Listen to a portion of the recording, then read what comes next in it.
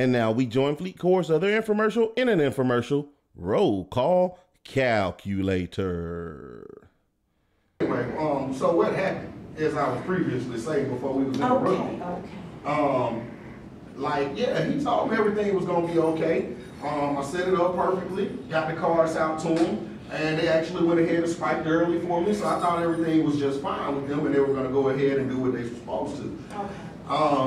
Then, you know, of course, I look at FleetNet and I notice I didn't get a couple of, a couple swipes one week. So I call them and try to figure out what's really going on. And at this point in time, they notify me that they actually have on-site tanks. Wow.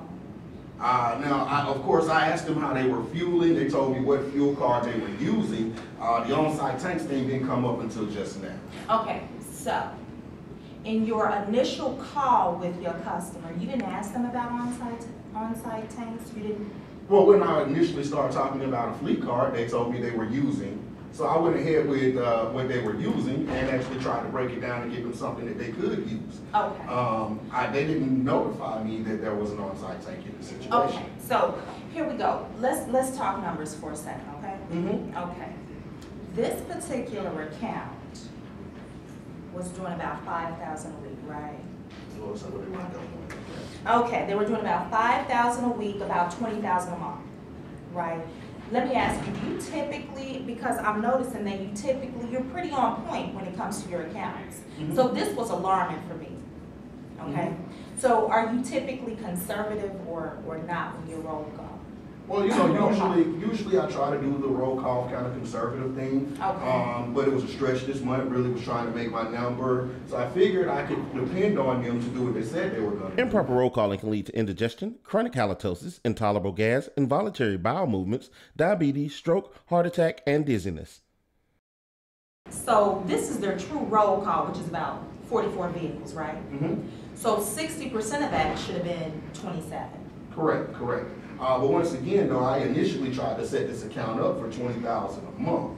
Right. Okay. So what wound up happening is they only did the $5,000 a month. Because they have on-site tanks. Correct.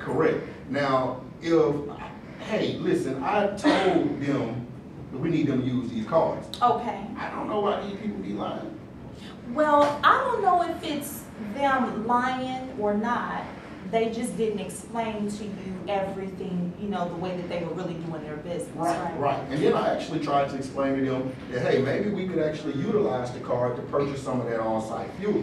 They were unwilling to do that. So you knew about the on-site tank? No, this was wait a minute. I'm just saying. No, this was after I found out. If I had known about this from the jump shot, I need all of the gallons too. Don't you think I like getting paid? I'm listening. I'm dealing with a short check too. Right, I understand, but now it's going to be even shorter. You understand what I'm saying? Can we make this conversation a little shorter? Because I don't apologize. I don't know what else I can do about them lying. Okay. FleetCor, where understanding your tools keeps you from being one.